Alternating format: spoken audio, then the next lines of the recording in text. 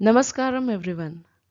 Fever with rash is a very important topic for undergraduates, postgraduates and practitioners.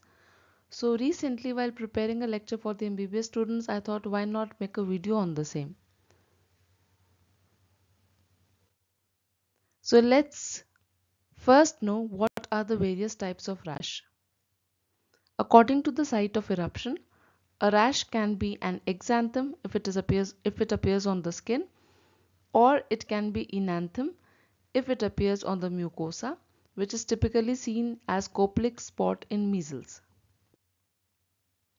Depending on the morphology, the rash can broadly be classified into two main categories: proliferative or elevated, and second is desquamative or ulcerative. Proliferative rashes can again be macule, papule, plaque, urticaria, wheal, and vesicle, bulla, or pustule if they are filled with something. So, macule has a flattened top while papule is slightly elevated, but it is less than 0.5 centimeters in size. Compared with a papule, a plaque is also elevated, but it is more than 0.5 centimeters in size. Vesicle is again elevated from the surface but is filled with fluid and the size is less than 0.5 centimeters. Compared with this, another lesion is the bulla, which is filled with fluid but is more than 0.5 centimeters in size. Then there is a lesion referred to as pustule, which is kind of vesicle or bulla, but it is filled not with fluid, it is filled with pus. Now, depending on the morphology, the various causes of different kinds of rashes have been mentioned here in the scene. The causes for petechial or purpural rash, then the causes for macular or maculopapular rash, causes for nodular rash, urticarial rash, vesicular rash, and finally diffuse erythema, which is also referred to as scarlatiniform rash with desquamation. Now, depending on the site, rash can either be peripheral or it can be central. Peripheral rash is primarily seen in the traditional disease smallpox, which has now been eradicated, and central rash is classically seen in varicella. So, smallpox is variola and chickenpox is varicella. Depending on the configuration, the rash can be circinate, it can be archiform, it can be linear, serpiginous, that is snake-like, annular, target like a dartboard, gyrate, and zoosteriform. So now coming on to approach to diagnosing the etiology of the rash. The first thing is we have to take a proper history. Prodromal symptoms like fever, cough, rhinorrhea. Distribution and evolution of rash. For example, the measles rash typically begins from behind the ear and then spreads centripetally, whereas the varicella rash generally appears first on the abdomen. Then associated symptomatology, for example, itching, redness, discharge, whether it is purulent or fluid. History of drug intake, for example, antibiotics and NSAIDs. What drug, since, when, and the temporal relationship with the drug of the rash. Exposure to infections, for example, dengue and scrub typhus. And travel to endemic areas, especially for people living abroad, because India is endemic to many diseases with rash. On examination, we must first identify the site of rash, whether it is an exanthem or enanthem, as I had discussed earlier, and where was the rash first seen, as I also have told earlier. Like measles generally appears on the face or behind the ear, and varicella on the tummy. The distribution of rash that we have already discussed, peripheral distribution, for example, classically was seen in, not seen nowadays, the smallpox, and central distribution in other viral illnesses like measles and varicella. A complete general examination. For example, if there is non-purulent conjunctivitis, then it is a pathognomic feature of Kawasaki disease. and involvement of the reticuloendothelial system, which is seen in patients with collagen vascular disorders. So we can generally understand what category does the rash belong to. So traditionally, depending on the basis of the day of appearance of the fever with rash was initially classified as per the days. So first day disease was measles or rubella. When we were preparing for our postgraduate entrance, this used to be asked. The second disease was scarlet fever caused by Streptococcus pyogenes. The third disease was German measles or rubella. Fourth disease was staphylococcal scalded skin syndrome caused by staphylococcal strains that make epidermolytic or exfoliative toxin. Fifth disease is erythema infectiosum caused by parvovirus B19 infection, and sixth disease was roseola infantum or exanthem subitum caused by human herpes virus 6 or 7. So we see that primarily there are three major categories of causes. First is the infections, in which we have viral and bacterial infections primarily. And the second are the non-infectious causes, in which we have two main categories: collagen vascular diseases and drug hypersensitivity rash. So basically there are three broad etiological groups: infections, collagen vascular disorders, and drug hypersensitivity reaction. Now coming on to the individual diseases. In measles, the rash is erythematous, confluent, that is generally stick to each other, maculopapular, begin behind the ears and forehead and progresses downward. The rash resolves in the same order with residual brownish discoloration and desquamation, which fades over the next 7 to 10 days. Coplic spots, pathognomic of measles, consist of grey-white sand-like lesions with surrounding erythema seen in the buccal mucosa opposite to the lower second molar tooth, and they are pathognomic of measles, as I've already said. So this you can see in this picture. In scarlet fever, the rash is typically diffuse. You cannot pinpoint a definite rash separately. It is erythematous, blanchable, and finely papular like sandpaper, begins around the neck, spreads over the trunk and extremities, generally spares the face, and the rash fades with desquamation after 3 to 4 days. And we know that strawberry tongue is very important finding in scarlet fever.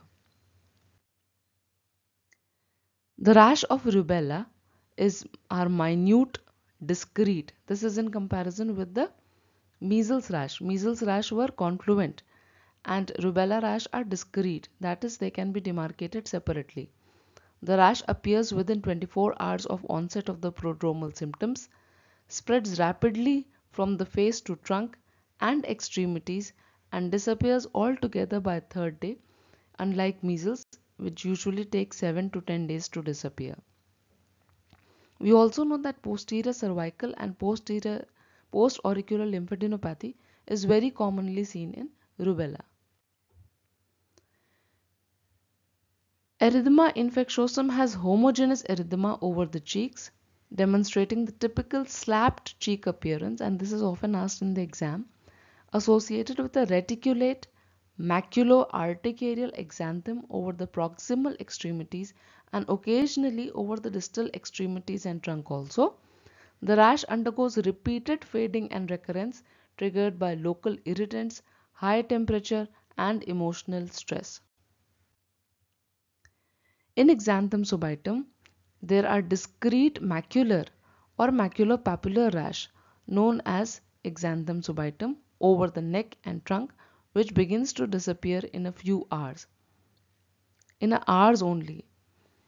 And this we know is caused by human herpes virus 6 and 7. In varicella, the rash occurs in crops. They occur in crops and evolve through the stages of macule, papule, vesicle, and ultimately undergo encrustation. They involve mainly the trunk and proximal end of extremities. The rash disappears after 3 to 7 days, leaving behind hypo or hyperpigmented macules which persist for days to weeks. Now, dengue fever. As you can see in the picture, there is diffuse erythema, and someone who has put 4 fingers on the trunk, on the chest, has found that it leads to blanching. So this is the typical blanching of dengue fever.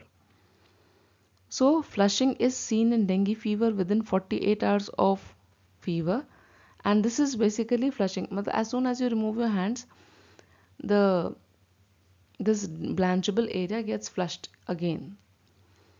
A transient generalized macular rash develops within 48 hours of onset of fever. And the second phase of illness is associated with a generalized morbilliform maculopapular rash sparing the palms and soles. In rickettsial diseases, the rash is macular or maculopapular, occasionally petechial. Diseases may be associated with a typical painless scar with an erythematous rim at the site of vector bite, as you can see in the picture.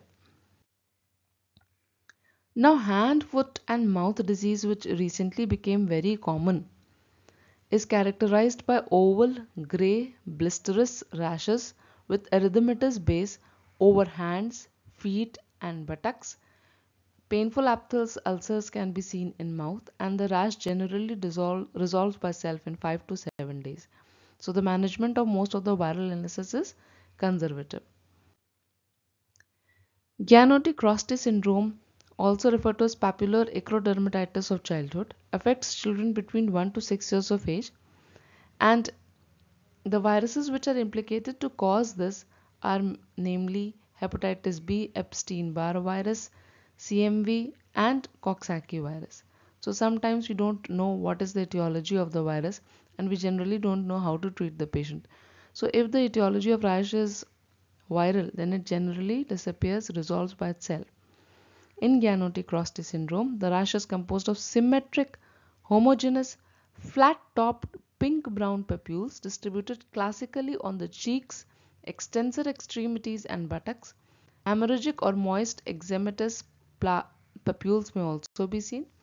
The rash generally lasts for around 15 to 20 days and sometimes even longer. So there is no need to panic. You have to counsel the parents accordingly. Now there are some other infections. For example, in leptospirosis, the rash may be urticarial, petechipurpural, or desquamating type. I have discussed only the common infections over here, not everyone. In infectious mononucleosis, there is a maculopapular rash which may take the form of erythema multiforme or urticaria. The exanthem occurs in 3 to 13% of cases and increases to 50% if treated with ampicillin or amoxicillin. In chikungunya fever, the rash is itchy, transient, maculopapular, distributed over trunk and extremities, appearing 4 to 8 days after fever and arthritis. Chikungunya is recognized by intense joint pain and migratory polyarthritis. Now, there are 4 kinds of rash which are named from with the term erythema. So these are quite confusing. I also used to get confused quite many times. So I thought I'll solve the confusion here itself. So there are 4 kinds of erythema: erythema migrans, erythema marginatum, erythema multiforme, and erythema nodosum. So erythema migrans is an annular rash.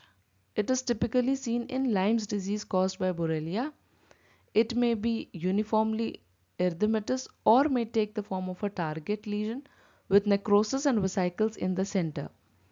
Axilla, periumbilical area, thigh and groin are the usual sites of development of this kind of rash.